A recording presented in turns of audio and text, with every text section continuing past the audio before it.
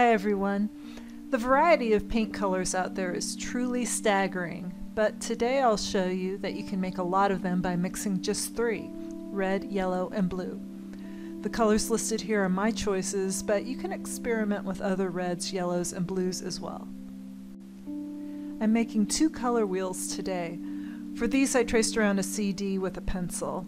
Using a ruler I divided one into 6 sections and the other into 12. They don't have to be perfect, just eyeball it.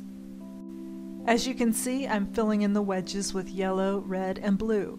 These are the primary colors, and I'll create the rest of my colors by mixing these three. You can't mix colors to make red, yellow, or blue though. As a little kid, this idea always seemed so obvious to me. Red, yellow, and blue were the kings of my crayon box. I also remember a little song on Captain Kangaroo about mixing red, yellow, and blue to make a rainbow, so really color mixing has been with me since before I could read. And look at that blue. Ultramarine blue used to be so expensive and difficult to obtain that European artists around 600 years ago reserved it for special things like the Virgin Mary's cloak. I fall in love with it every time I use it. Secondary colors are produced when you mix two primaries. I feel like a chemist or magician when I mix colors. You've got two completely different colors, and the second you put them together, you get this whole new thing. It is so much fun. Red and yellow make orange, and in this case it's a slightly subdued orange because alizarin crimson is a cool or bluish red. Yellow and blue make green. These two create a sort of deep olive green. And blue and red make purple or violet. Alizarin crimson and ultramarine blue make a gorgeous one. The primaries and secondaries create a standard 6-color wheel, but the other wheel still has some spaces. I'm painting fast here and leaving some little white gaps so the colors don't flow together, but if you want a perfect wheel, you should wait for the neighboring colors to dry before moving on. I'll fill these gaps with tertiary or third colors, and you get those by mixing primaries with secondaries. This produces hyphenated colors like yellow-orange, red-orange, violet-red,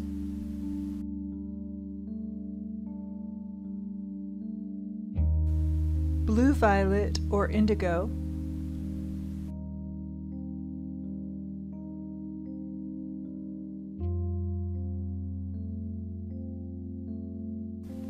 yellow-green,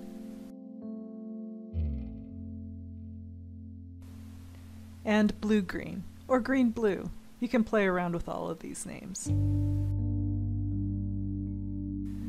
So there you go, all the colors of the rainbow from just 3.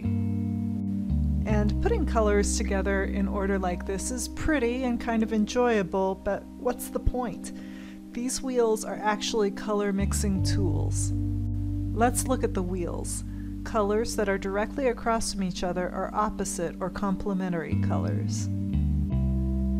These pairs clash with each other and create a sort of visual vibration when you put them next to each other.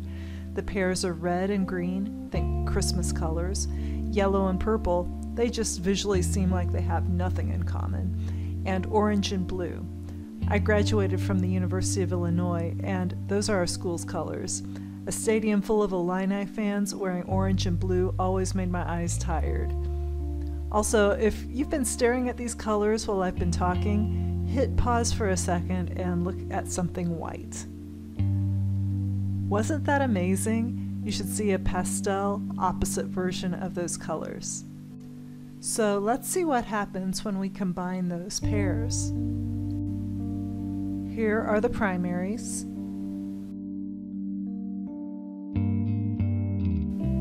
And here are the secondaries.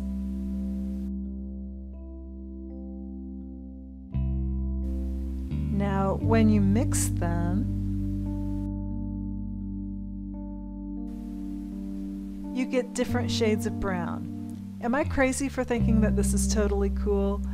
You don't need to buy brown paint, people. I mean, I do it because I use it a lot, but if you're a beginner and you don't want to buy lots of paint, you don't need to buy any kind of brown.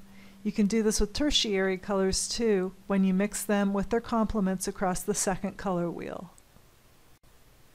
But here's the best thing that complementaries do. And with this tidbit of information, I feel like I'm handing you the keys to the kingdom. They will help you correct stuff. How many times have you painted something and you had a problem with it being too whatever? Too orange, too pink, too green? The problem is it's too much of some color. If you add a complementary color to the problem, often just a tiny bit, it will fix it. And by all means, hit pause again and try looking at something white. Do you see it? Just kind of space out. Okay, here are some examples of complementary colors solving problems. I'm mixing a skin tone, and let's say it's too orange. But if I add just a speck of blue to it, it'll become more tan. If only self-tanners were this easy.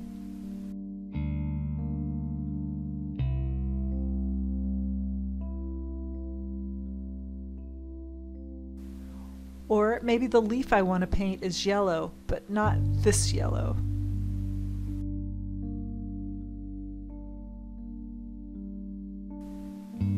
Add a bit of purple, and believe it or not, it will calm that yellow down.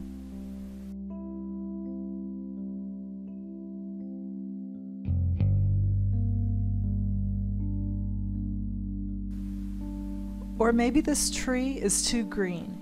Maybe it's just after sunset and we want something shadowy and deeper.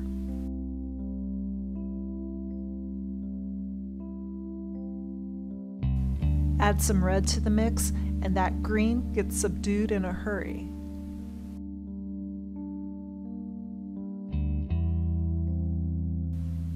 This, my friends, is my secret weapon, complementary colors.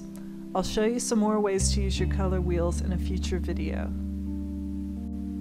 Keep in mind that your 3 primaries won't mix everything for you. Ultramarine blue can't make a good turquoise to save its life, and if I want a blazing orange, I go with cadmium red light every time. So I have more than just these 3 in my collection. But red, yellow, and blue are my bedrock colors, and I'd be nowhere without them. I hope you have fun getting to know them, and thanks a lot for watching.